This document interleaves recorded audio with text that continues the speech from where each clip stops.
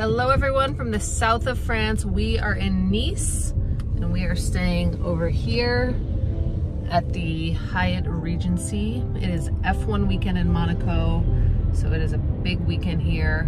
But we're also going to explore other parts of the south of France while we're here. Right now we are on our way to a very famous restaurant for lunch called Les Plongeoires, I believe it's pronounced. It's essentially a fancy restaurant on a rock.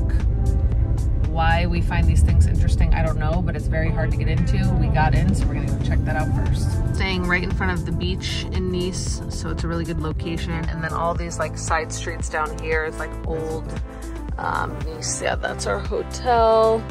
We got a rental car. Here we are. The Hyatt Regency in Nice is centrally located and walkable to a lot of great things to see and do, including the beach, Old Nice, a bunch of bars and restaurants, and so much more. Not to mention a great central location to explore other parts of the south of France like Cannes, Antibes, and Monaco. Make sure to check out our previous videos posted where we did F1 in Monaco, all of which we did from staying at this hotel. And as a reminder for those of you who are new here, I do own a luxury travel agency based in the United States, and we can plan a trip just like this for you at wanderlustjetsetter.com. End of May in south of France, still a little cold, so we have blankets on the water.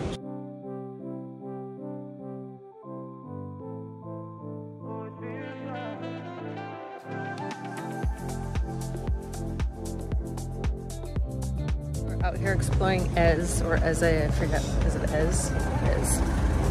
And it reminds me a lot of Ravello in Italy, in the Amalfi Coast. It was really nice. Just like a little town, you just come for a drink or whatever, take some pictures. That is it.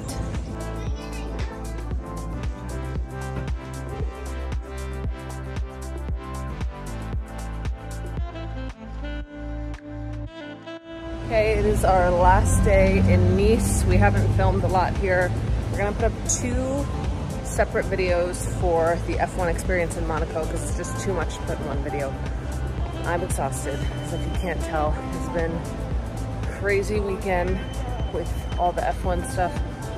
But we've been staying here at the Hyatt Regency. Reason we're staying in Nice over Monaco, it is a fraction of the cost, and let me tell you, this Hyatt, normally, let's say $300 a night tomorrow, more than triple over F1 weekend. So you can imagine how much Monaco is. It is extremely expensive, more than the tickets just to stay there. There's really no point system or way to hack it. Everything is blackout this time of year. So staying in Nice has been, these cars, man, the easiest thing. It's also nice because there's a lot to see and do in Nice. It's central to a lot, and there's a train station nearby, especially from the Hyatt, that you can walk and get right into Monte Carlo. Now we are going to make our own perfume, which I need to find the place, so give me a This second. ended up being a really fun experience. I love doing things that are known for the region we're in. So Grasse, France is considered the world's perfume capital, and as usual, really easily accessible from Nice. You can actually go there. We didn't have the chance to do that this time, but we got to learn all about perfumeries, how perfume is made, the different scents, and make our own. It was like a walkthrough process where we got to know the base, and then we get to add more as we went. Highly recommend doing this. Okay, we just left the perfumery. It was really cool. Busy. Yeah, like too many scents. But we both made, oh my hair. We both made like our own little things. And then the cool thing is they have your recipe now because we write it down. So if we ever want to order it again, they will literally ship us like a full-blown bottle. And we got to name it and everything. So it was really cool. I definitely recommend it. It was not that expensive. I'll put the name of the place and everything in the link. You're called Les Petites Machines. Don't even ask.